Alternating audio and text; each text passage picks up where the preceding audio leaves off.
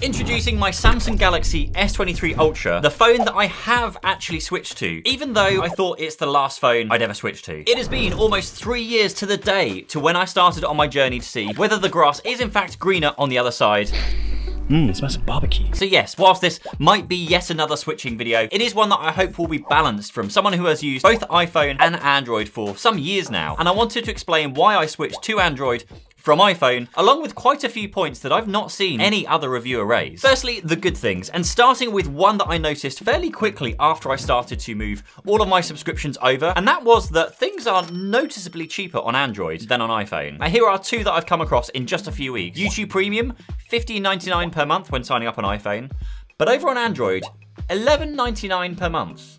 Odd. But it is not just YouTube. 3 credits with Audible, so 3 books, $23.99 on iPhone, only $18 on Android. Whilst some might say that the Android Play Store is a wild west of third-party applications, Apple's intention to take a cut of every purchase on an iPhone means that developers will just simply increase their price to make up for the difference. Now, depending on which side of the fence you'll sit here, you'll either think that this is the Apple tax you pay for buying an iPhone, or maybe you think it's worth it for the safety and security that Apple gives you with their app restrictions. Now, next up is customization, and I love being able to customize everything about my Android experience. Now, if you're the kind of person that loves to tinker and customize and change home screens and load icon packs, then yeah, the customizability of Android is second to none. Having gesture shortcuts with Nova Launcher has been so nice. I can have just a few key shortcuts display on the screen, but then if I want to swipe up or down on certain apps or even certain parts of the screen, it can launch other apps. Now, I can understand why many Apple users don't care for this because they just use the phone as it's been designed. But I do also really enjoy being able to customize my phone to this level. Now, this also includes things like this sidebar, which is unique to Samsung's One UI. I can be inside any app and just swipe across with my thumb to pull out a list of apps. And not only can I get to them, but if I drag them onto my screen,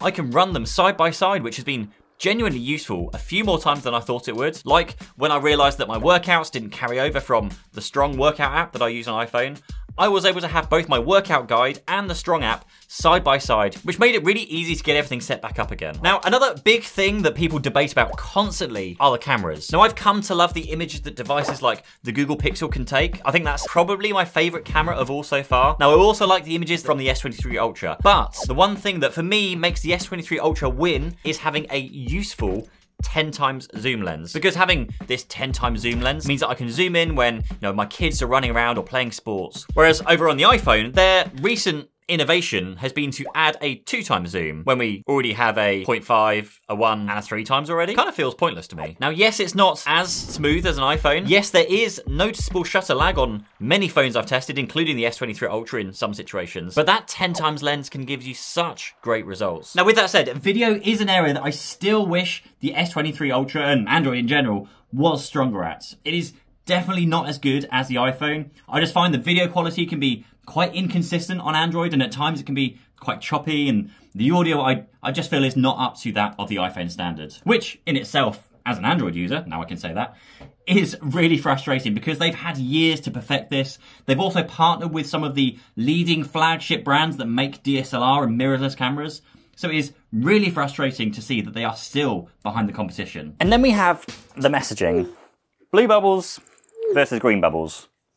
Which side are you on? And from my experience of making these videos for the last 3 years or so, this issue at a very high level just comes down to where you're located. If you're in the US, for example, where iMessage is much more dominant, then it's more of an issue. But outside of the US, and certainly here in the UK, most people have already switched to other messaging services like WhatsApp, Facebook Messenger, even Telegram, Signal. So there's no real reason to still be using SMS or even iMessage. And since switching to Android, my SMS messages have been exclusively used for authentication codes to log into, various websites when I'm buying things. And I know we have the whole RCS messaging thing here on Android as well, but honestly, at least here in the UK, nobody uses SMS anymore. Everyone's already moved to the other platforms. So it is either using iMessage or perhaps a myriad of the other messaging platforms. Now let's switch things up and talk cars now. Now we have a couple of cars in the household, one that supports Android Auto and Apple CarPlay, and one very expensive, very technologically advanced car that does not. But one thing I've come to love about my Tesla, and I guess Android in general,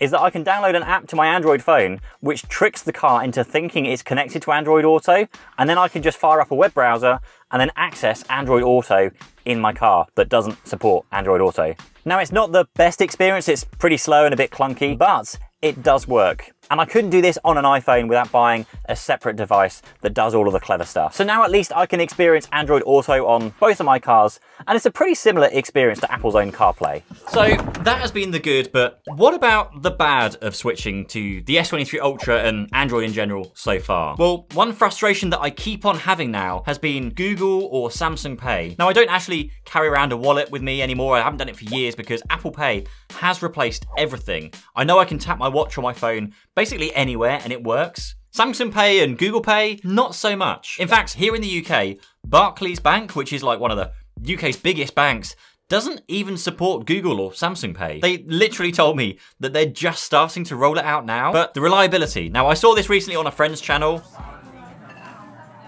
Oh no, could not complete transaction, try again. And he was having the exact same issue as I've been having. Sometimes Google Pay just doesn't work, or in one situation, Google Pay will tell you that it's not worked, so I go to use a different card to pay again, only to find that the first transaction did go through and now I pay twice. There is no reason I can find for this, even after contacting my bank. Sometimes they'll go through, sometimes they won't. Now, I also use my phone to get into the car park at my local gym and into the gym itself. On the S23 Ultra at least, it doesn't let me into the car park, and when I try and scan it in at the gym itself, it's super slow. Like sometimes it's a second or two, sometimes 5 seconds or more, just waving my phone around and trying to get it to trigger. Again, on the iPhone, I literally just tap it and it works instantly. Over to the watch now, and the Android watch experience is not as good as the Apple Watch. I'm sorry, I've really tried here. Now, I've been switching between both the Apple Watch, the Pixel Watch, and the Galaxy Watch, but the whole interface on these Android watches just seems to suffer from issues. It lags, it stutters, animations aren't smooth. I just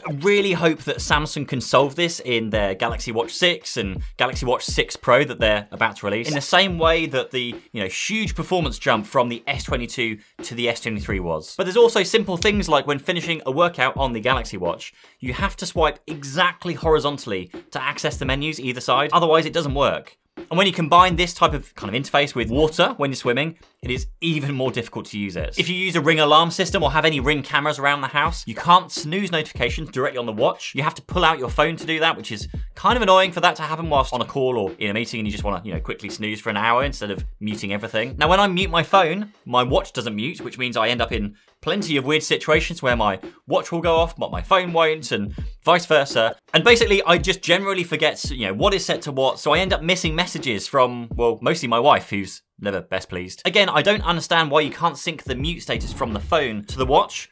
It does look like you can or used to be able to do this, but the options just aren't there on the S23 Ultra. But with all the bad stuff I've said about the watch, the battery life is crazy. We are on day 2 and 54%, and I've slept with it last night, used it for a full day yesterday with workouts. It is crazy. Considering this watch can be had for less than an Apple Watch and a third of the price of an Apple Watch Ultra, battery life is just as good. Now, I can easily go 3 days without charging the Galaxy Watch 5 Pro, and I do that regularly. But there are things that I've missed, like things that now I've switched, I keep thinking about and wondering, was I better off? Now, most of them are actually really minor things that I haven't really noticed as being a thing before, but now being, out of the Apple ecosystem, other than my Mac and my iPad, it's reminded me of how polished Apple's integration really is. Like when opening a PDF on, well, any device, it remembers which page I was last reading. So open a PDF on my Mac, and then open it on my iPhone, and it will open up at the same page that I left it on my Mac. On Android, it just opens up the first page every single time. Now, I've also missed the focus states which sync across everything. Like when I walk into the gym, it changes my watch face to one with all of my workout complications. My phone mutes all of my notifications, and this syncs across to my iPad and my MacBook too. And when using my Mac, I have a focus state set when I open a specific app. So when I'm recording my videos, then it mutes all of my Apple devices around me. And mostly because of some, I guess, more recent decisions I made around my house, I've also missed being able to use my watch and my phone to control the Apple TV we have in the living room, like adding family photos to the TV wallpaper album we created, and features, of course, such as AirDrop and continuity to seamlessly copy files around between like family and friends. It has definitely made me appreciate the small details in the Apple ecosystem, an ecosystem that used to make me shudder with dread because, I was locked in, but actually, they've done something pretty impressive that nobody else is yet to match. But with all of that said, although I don't think the grass is any greener on either side of the fence, I'm still enjoying the Android experience. It's just difference. And after over a decade of using an iPhone, I'm enjoying difference.